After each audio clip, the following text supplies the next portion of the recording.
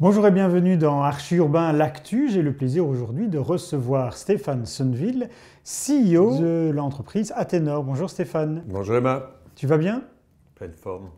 Est-ce que pour les personnes qui ne connaîtraient pas Atenor, tu pourrais citer quelques chiffres qui planteraient notre décor? Pour la personne qui ne connaît pas Atenor, je rappelle qu'Atenor est une société cotée d'une capitalisation boursière d'à peu près 400 millions. On est actif dans l'immobilier depuis plus de 30 ans. On a une trentaine de projets en portefeuille pour l'instant, répartis dans 9 pays. On compte maintenant une centaine de collaborateurs et on a des résultats positifs ininterrompus depuis plus de 15 ans maintenant, avec un résultat 2019 de l'ordre de 37 millions et 2020, je ne peux pas encore vous le dire, mais de très belles perspectives. Être promoteur immobilier, c'est se réinventer constamment dans les projets que l'on présente. Et justement, vous avez ouvert une cellule de réflexion que vous avez appelée ArchiLab. C'est quoi cette cellule? Quels en sont les objectifs? En fait, c'est un véritable think tank qu'on a créé au sein de Atenor. Il faut bien savoir que la manière dont on conçoit notre métier, c'est vraiment des transformateurs de tissus urbains.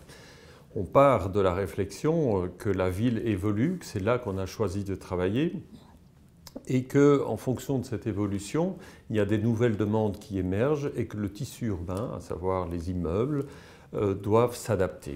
Encore faut-il pouvoir anticiper quelle sera la demande de demain, quelles sont les tendances et comment devra s'adapter le tissu urbain.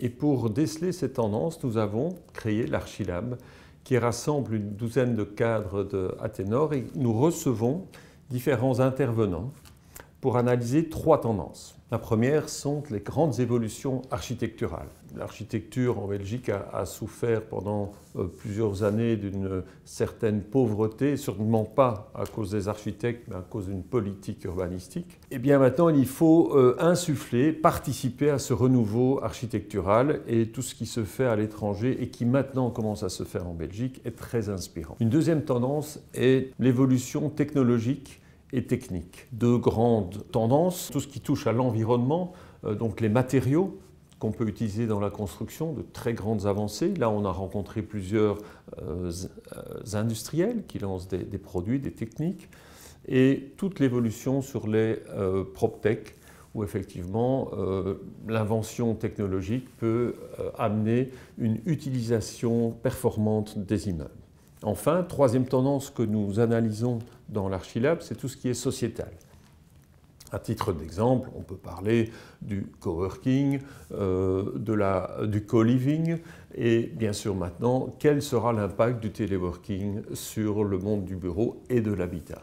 Eh bien, dans cet ArchiLab dont tu as dit que c'était un think tank, pour moi c'est également devenu un do tank puisque ces idées, ces réflexions, ce laboratoire se concrétisent par des choses très concrètes aujourd'hui. Et donc on va produire 4 vidéos complémentaires à celle-ci dans lesquelles on va recevoir des experts aussi bien internes d'Atenor qu'externes, des gens que vous avez invités dans vos réflexions pour parler de différents sujets dont tu viens de parler. Mais je voudrais encore te garder quelques instants parce qu'il y a quand même une chose, moi, que je constate, c'est qu'Atenor s'internationalise de plus en plus et je voudrais que tu me dises 2 mots sur cette internationalisation. Quels en sont les objectifs et la stratégie pour Atenor? Vers 2015, on a constaté qu'on avait une équipe formidable et on avait quelques expériences à l'étranger, à Luxembourg, comme tous les bons promoteurs belges, et de manière un peu plus originale, un développement en Europe centrale. Une équipe de qualité a besoin effectivement d'opportunités et d'un marché suffisamment large pour se développer. Et la Belgique, on a constaté, était vraiment très petite et ne permettait pas de trouver les opportunités pour nourrir cette compétence. Je ne voulais pas qu'il y ait un gaspillage de compétences. Et puis aussi, Bruxelles souffre d'une extrême lenteur dans les délivrances des permis, ce qui entraîne une lenteur dans la rotation du capital et donc un déficit de rentabilité, clairement. Alors, l'expérience qu'on a, c'est clairement être développeur urbain. Et l'intérêt, c'est de savoir en quoi notre compétence urbaine peut être déclinée dans d'autres villes d'Europe.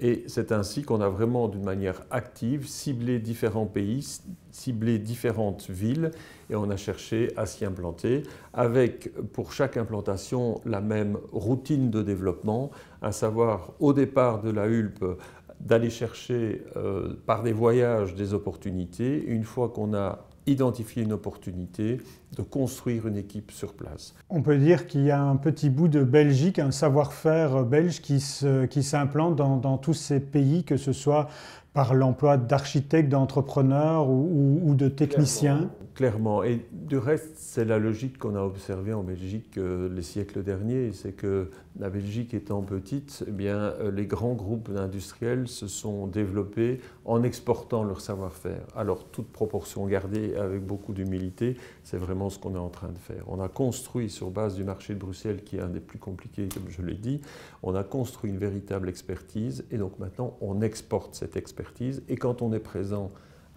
dans d'autres pays, on voit aussi ce qu'on peut importer et ainsi on crée un courant d'expertise tout à fait intéressant. Il y a un secteur particulier que vous développez à l'international ou bien vous êtes ouvert à différents secteurs? Bien sûr, on a commencé de manière historique en faisant du bureau. Mais aujourd'hui, la ville s'hybride de plus en plus et on se spécialise dans des grands projets. Et ces grands projets sont toujours mixtes. Et donc, on ne peut plus dire aujourd'hui qu'on est spécialisé dans le bureau, on est spécialisé dans la ville et on fournit à la ville ce que la ville demande. Et ce sont souvent des grands ensembles urbains avec une part de bureau, une part de logement, mais aussi avec une part de commercial annexe et aussi des équipements. Eh bien Stéphane, dans notre prochaine vidéo ciblée ArchiLab, nous parlerons de la nouvelle manière de travailler. On va recevoir deux experts, un qui travaille chez Atenor, Olivier Hanock, et également Annick Vandenbulk qui travaille pour la société Colliers et qui ensemble vont nous expliquer un peu cette nouvelle manière de travailler dont tu viens un peu de parler. Merci beaucoup et à bientôt. À bientôt.